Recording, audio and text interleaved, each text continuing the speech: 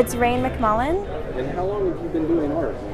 I mean, I go to school for interior design and psychology, so I've always dabbled in artwork and photography, but when I took these, I was not planning on doing anything with them.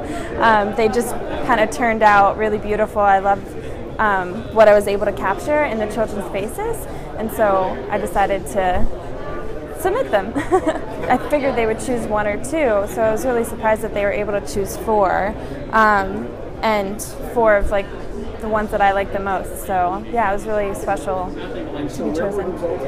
These were all taken in Afghanistan.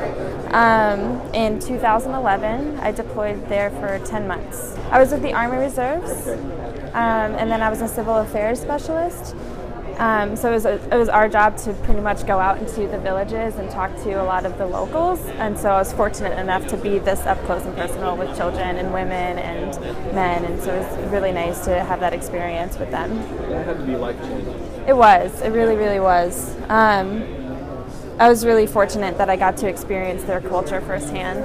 A child is a child anywhere in the country, even though a lot of times out on patrol we would see them dirty, unshowered, not properly cared for, but they are often still happy, loving children, and sometimes they're in good situations, sometimes they're not.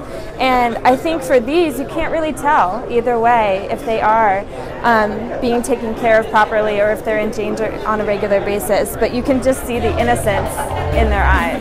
So I think that's what I really like about them.